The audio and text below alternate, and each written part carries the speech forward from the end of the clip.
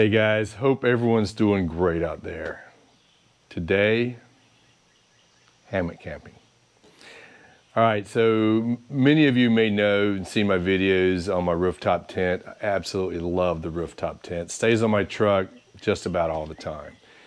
It brings conveniences that makes camping a little easier. I've got other gear that I've bought for that type of camping that really makes it enjoyable. Some may call it glamping, but whatever. It's fun, we enjoy it, and it is what it is. But when you want to go a little bit more hardcore, you got your pack on, your backpack, you've got your stuff in there, you're going to be out for days and nights, and you got to bring all your gear with you. Obviously a rooftop tent's just not going to work out.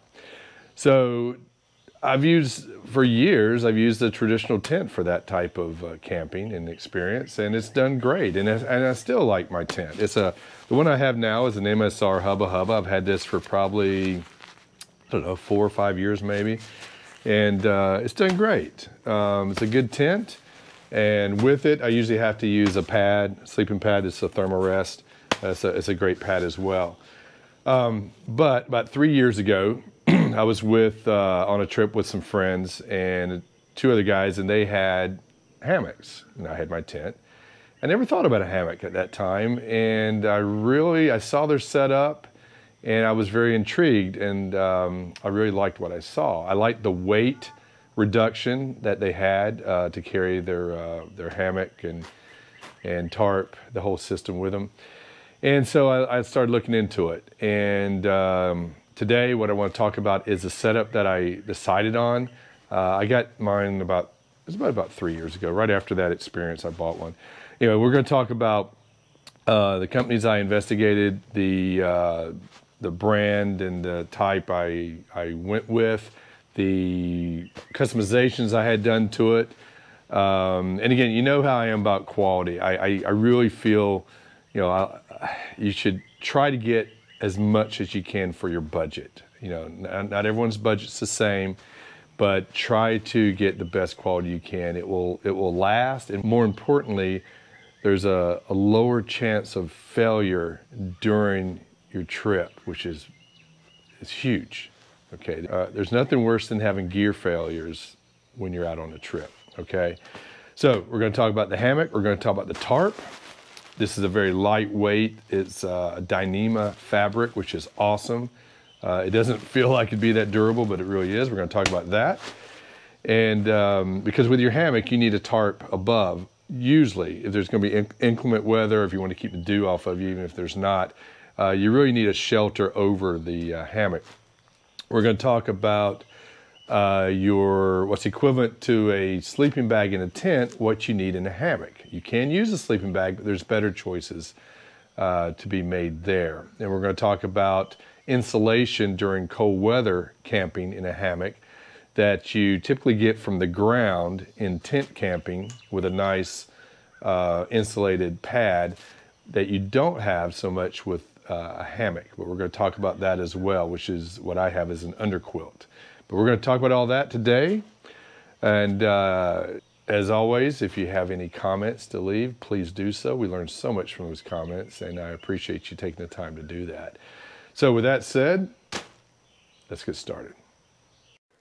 Okay, guys, here's my setup. First of all, disclaimer, all the products you're going to see today were purchased with my own money by my own research. I have no affiliations with any of these companies at this time.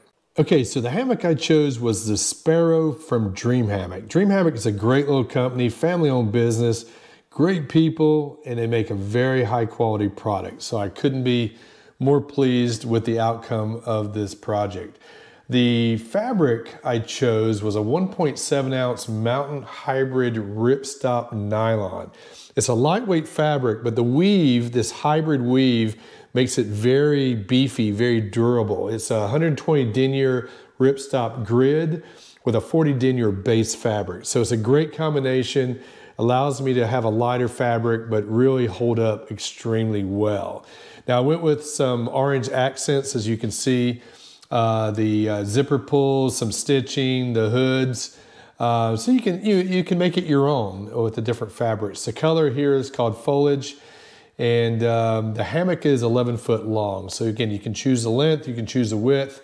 I made mine as wide as possible in relation to the length. You can choose that as an option. They'll do that for you automatically instead of you choosing an actual width.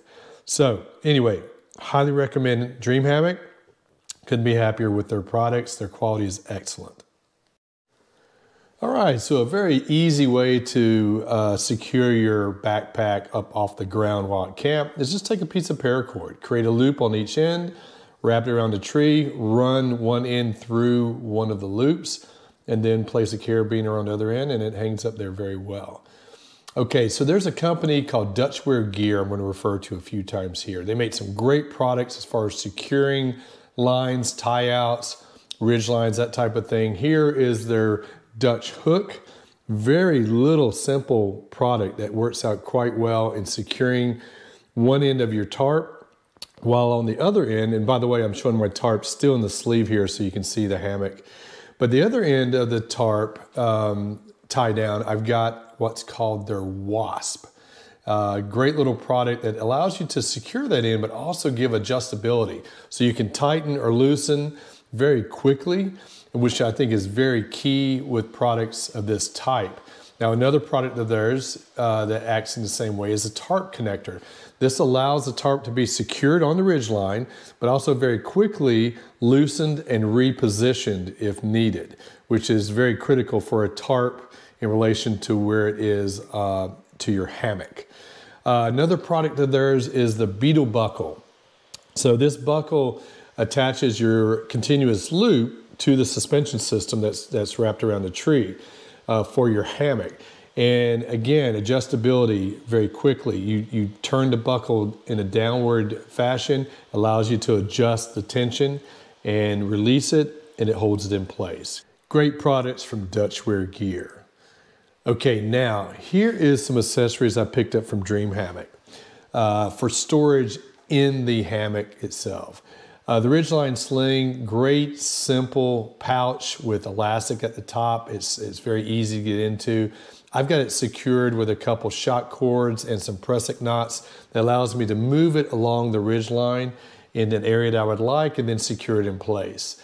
Another product I picked up was the Ridgeline Organizer. Very simple, 6 little mesh pockets just for small items, and I can move that to whatever location I would like.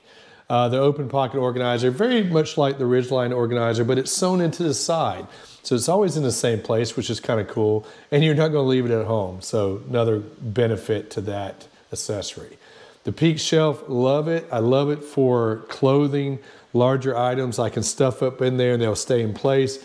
I use it for clothing that I want to remove when I'm going to sleep, but I want to put back on prior to getting out of the hammock. So love the Peak Shelf. It's a great addition to the setup. Now the gear sling is an accessory that's so versatile. I really like it. It can be used in so many ways.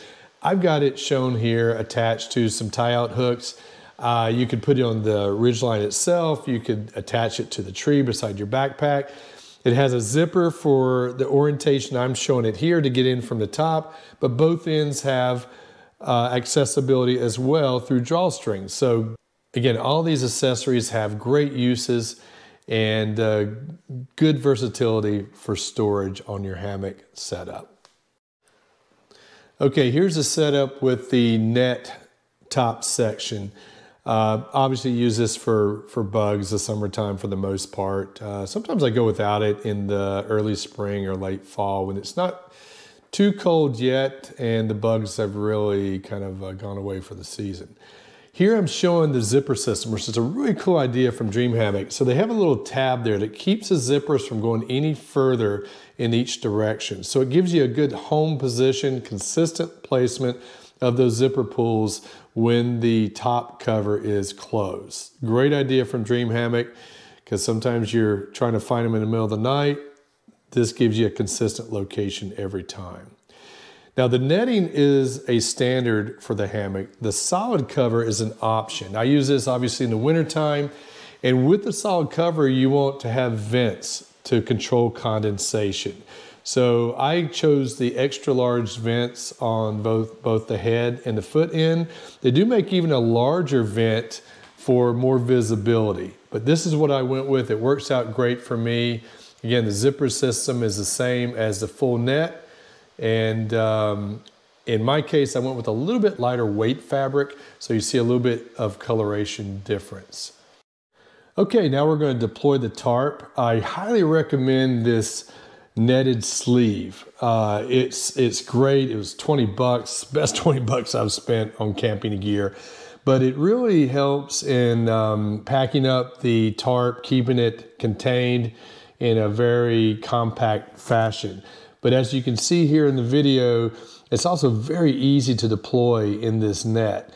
So once you have it secure on both ends, you just slide the sleeve off and your tarp is in position to be tied down. And putting the tarp back in the sleeve isn't really much harder. You just keep it secured on both ends, pull the sleeve over the tarp, and you're ready to pack it up. Okay, here's the tarp fully deployed. I got this tarp from Hammock Gear. It's 12 foot long. I wanted it to be a little bit longer than my 11-foot hammock to give me full protection. It's also made out of Dyneema fiber. It's a very lightweight fabric, very durable, and I think it's the lightest weight fabric for this type of application. And it's totally non-absorbent of water, which is great. So if it rains, dew in the morning, what have you, there's not going to be any water absorbed into the material. Now, I bought this tarp with doors, and what that means is there's extra material on the ends that allows you to close it up on both ends to really be fully protected from the elements. And it's a great design. Now, instead of tying them down in a traditional way with stakes and cord, and then pulling them back with the tie backs, I found someone who had done something with shock cord and connectors that really was a great idea. I stole the idea, I used it, I'm showing it here. If you have any questions on how to do it, let me know in the comments and I'll try to help you out. But it really works out well for closing it up nice and tight and also opening it up to let air flow. Works out perfectly.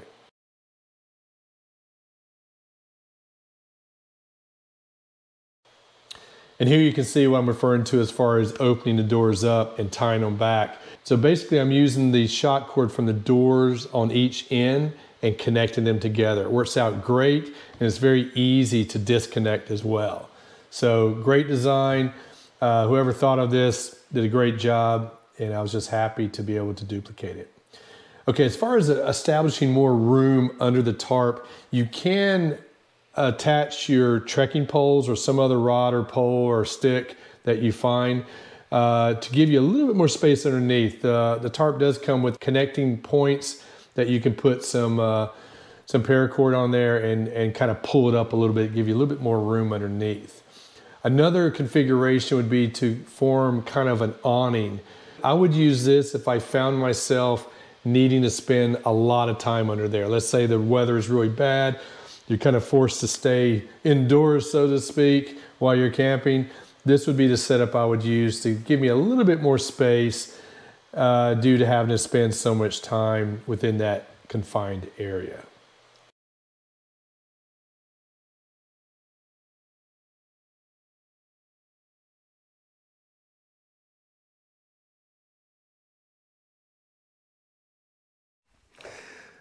All right, guys, we're going to talk about quilts. Insulating for colder weather and just comfort as well. So we're going to talk about a top quilt and an underquilt. Let's start with the underquilt. Underquilt really, in my opinion, is there for cold weather camping. I mean, if you're very cold natured, you may use it in warmer temps, but for me, it's in the 40s and below is when I start bringing an underquilt. So if you think about why you need an underquilt, again, when you're tent camping, as I mentioned before, you're on the ground. The ground is an insulator in itself. Then you usually have an insulated pad. And that's usually enough for tent camping. In a hammock, you're suspended above the ground. There's nothing underneath you to insulate you from the cold weather. Now, if you think, well, I'll just wrap my, my top quilt or my sleeping bag around me, well, that's fine. But when you lay on top of that bag, you're compressing that fill and it's doing very little to insulate you. Okay, so keep that in mind. That's why you need an underquilt. Underquilts attach under the hammock loosely, snug but loosely. Snug enough where a breeze or cold can't come through, but loose enough where the fill is not compressed. Okay, hope that makes sense. So let's talk about what I've got. Now I got both of these, the underquilt and my top quilt, from UGQ, Underground Quilt Outdoors. Great company, kind of like Dream Hammock, very custom as far as what you can do. It's endless, the things you can do to these as far as the choices and the options. This one is called the Bandit, okay? Now, let me give you the specs on this guy. Okay, so it's kind of hard to tell. I'll show you some shots of it on the hammock. Now, one thing I did, you can get this in different lengths, okay?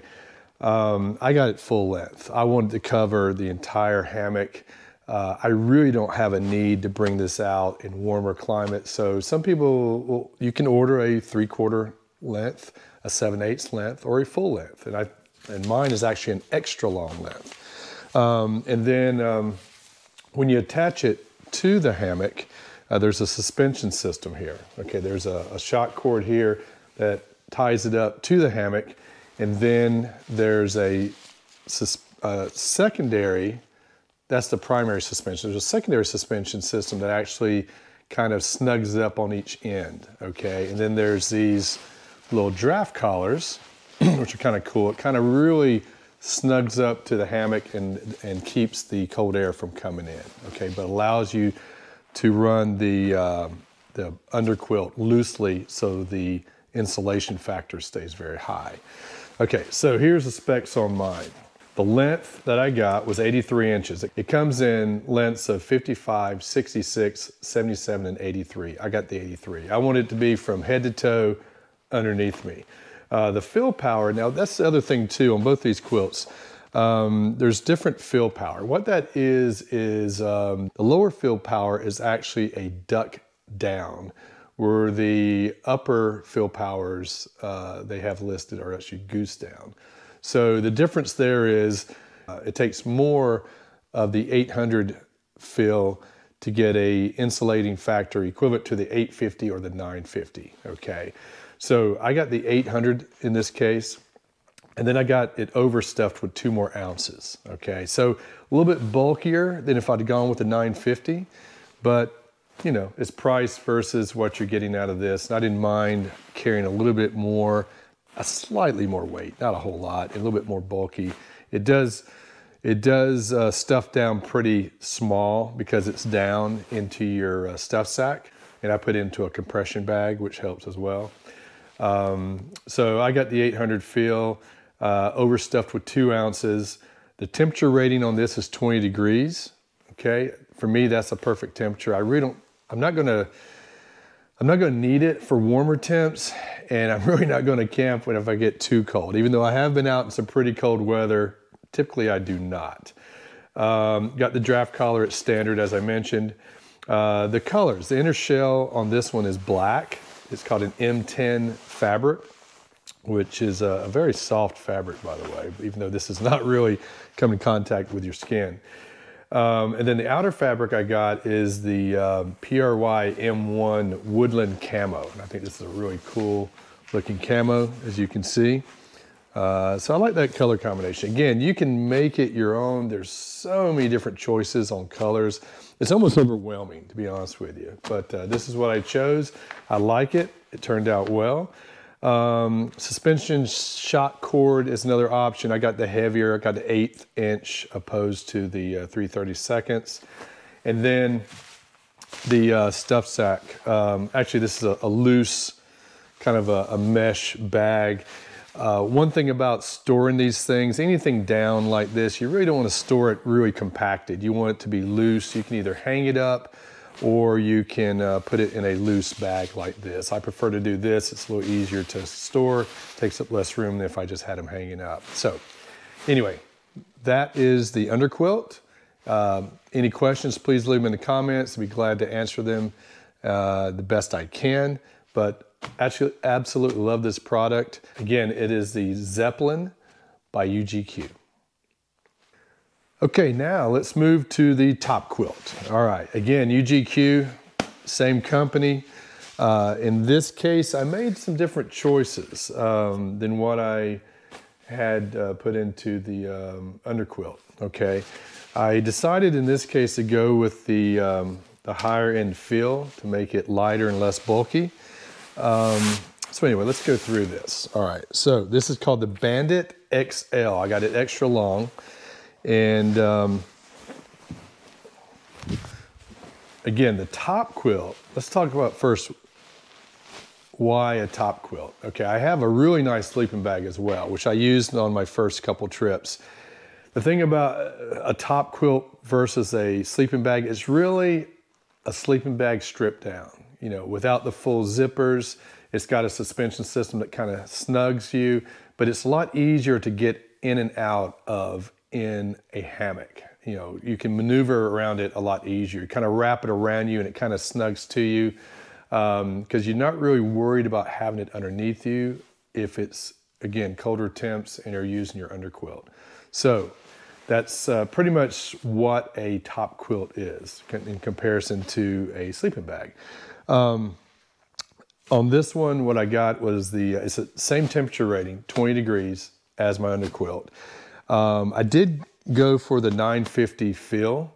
I didn't get any over stuff in it, just the 950 feel. It made it lighter, but with good choice there, I felt. And let's see what else. The length, I got 78 inches, which I believe is the long. I don't know if it's the extra long. They kind of changed their sizing. They've gone from short, regular, long, and extra long, where I had ordered it as a 78 inch. So I can't remember where that fell. The width now listed as slim, regular, wide, and extra wide. I got the 60 inch. So again, I'm not sure where it falls in there. I think it's either the regular or the wide. And again, if you answer questions on their site is very intuitive. I mean, it's great. It really walks you through everything. And I'm talking about UGQ here. And it really helps you, and it has explanations for certain things like overstuffed and the different feel categories. So it really, really walks you through it very, very well. The draft collar, this was an option on this where it's a standard on the underquilt. I did get the draft collar. I like that feature so you can wrap it around you. It really hugs to your neck and keeps the cold out on those very, very cold nights. The foot box, okay, what I wanted was I wanted to use this as just a regular blanket as well. So I could zip out the foot box. The foot box I got is a draw cord and a zipper. So it makes a nice foot box, but also can be unzipped and the cord can be taken out. And now it's just a full flat blanket. Whereas you can also get a more constructed foot box that's more set as a foot box only. And then you get one that's really heavily insulated as well if you're really cold natured on your feet. All right, so I got the foot box that's draw cord and zipper. I got no taper. Again, I want it to be flat, square, or rectangular, and I didn't want any taper. I like to kind of move around in mine. I don't like the mummy style sleeping bags, so I want it to be a little bit more roomy on the inside. Pad attachments, I did get pad attachments on here, but I don't know if I'll ever use a pad in the hammock, but that's preference. And then again, the storage sack. Highly recommend always using the storage sack when you're storing it between trips. It's fine to really put these into a stuff sack and compress them down, but not for long periods of time. As far as colors, I got the dark olive on the inside, and it's that M10T fabric as well. It's very soft to your skin, so it's really nice. And then I got the blackout camo on the outside, which I thought turned out pretty cool. It's not as noticeable as I thought it was going to be, but still it's pretty cool. It really just probably looks black on the camera, but it's got a little bit of a camo design on it. So anyway, so one other thing I want to mention too, as far as the construction of the top quilt, they use a baffle design that's pretty interesting. About 2/3 of this quilt is actually a vertical baffle system, and then the foot box is horizontal. Now, what that does is it kind of compartmentalizes the down feel so that you can mix it up. So in other words, I can have a heavier down-filled foot box if I'm very cold-natured with my feet than with the rest of my body. So it's kind of cool. It gives you some options there. And also, because of the baffle system, it keeps the down from migrating to just certain areas, and it really keeps a good consistency of the down all over the blanket. So again, highly recommend it. Great products. I've been very pleased with them. Okay guys, that's it. It's amazing that all this fits in such a small space on your backpack. It's incredible. A lot of good gear here.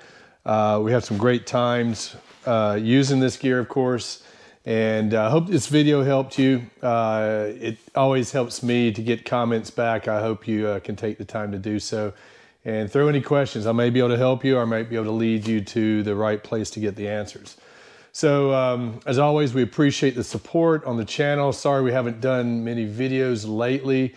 We're going to do more. We've got a lot of good ideas for the future, and we want to start spending time doing so. So please like and subscribe if you haven't. And until next time, have a great time out there.